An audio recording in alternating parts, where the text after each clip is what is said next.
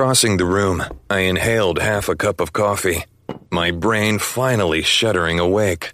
As the women chattered excitedly about the festival, an idea formed. Ladies, what kind of books did you say you like to read? Well, we of course read all subject matters. I like the smut books. We all like the smut books. Smut, romance, closed door, bad boy, sweet romance. We'll take them all. But periodically we veer off course into a nice grisly thriller when the mood strikes. We don't judge. Even better. Ladies after my own heart. I'm a literature professor, and I have a particular love for fairy tales. Are you married? Nope. How old are you? Too young for you, hussy. What? We read age gap romances. As such, I'm hoping you'll help be my fairy godmothers of sorts. Oh, I like the sound of this. Go on. I met the woman of my dreams last night. However, it's been brought to my attention that I will need to court her, if you will. And I'd like to do so, perhaps with your assistance?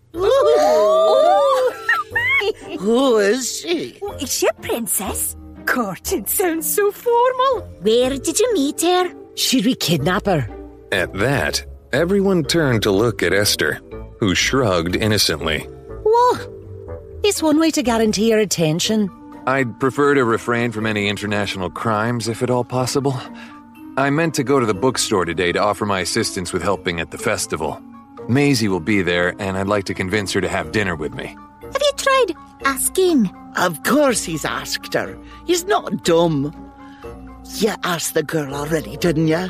I did. She was interested, but I didn't get a solid yes from her. Got it. All right, ladies. We have a quest. Volunteer at the book festival and Operation True Love. What if it's not true love? Don't they deserve the chance to figure that out together? That's fair. We'll have to discuss strategies. The women piled out the front door, and I hastily grabbed my keys, phone, and jacket. I'd actually just changed my roommate's tire a few weeks prior, so I was confident I could get them on the road quickly. But with the way the wind seemed to want to slice me open with its icy blades of fury, I was also hoping they'd give me a ride into town after.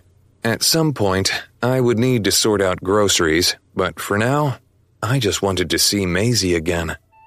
By the time I had the tire changed, with much fanfare and a few my heroes thrown about, we were on our way into Loren Brae. I'd been positioned in the middle of the back seat, and we'd been delayed 5 minutes while the book bitches fought over who got to sandwich me. Once that was sorted, we arrived at Bonnie Books in no time, and I got my first look at Loren Brae in the daylight. The cheerful village hugged the frigid waters of Loch Meerin, colorful buildings tumbling on top of each other, each door painted a different color.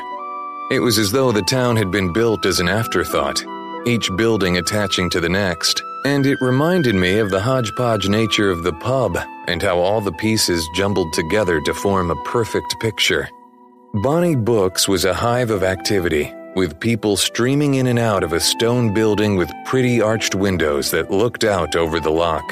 It was a space for dreamers. How did anyone visit here and remain unaffected? I stepped out of the car and caught a glimpse of Maisie through the tall front window. She was laughing, her hands full of books, her hair wild around her head, and I stopped, a ripple of understanding moving through me.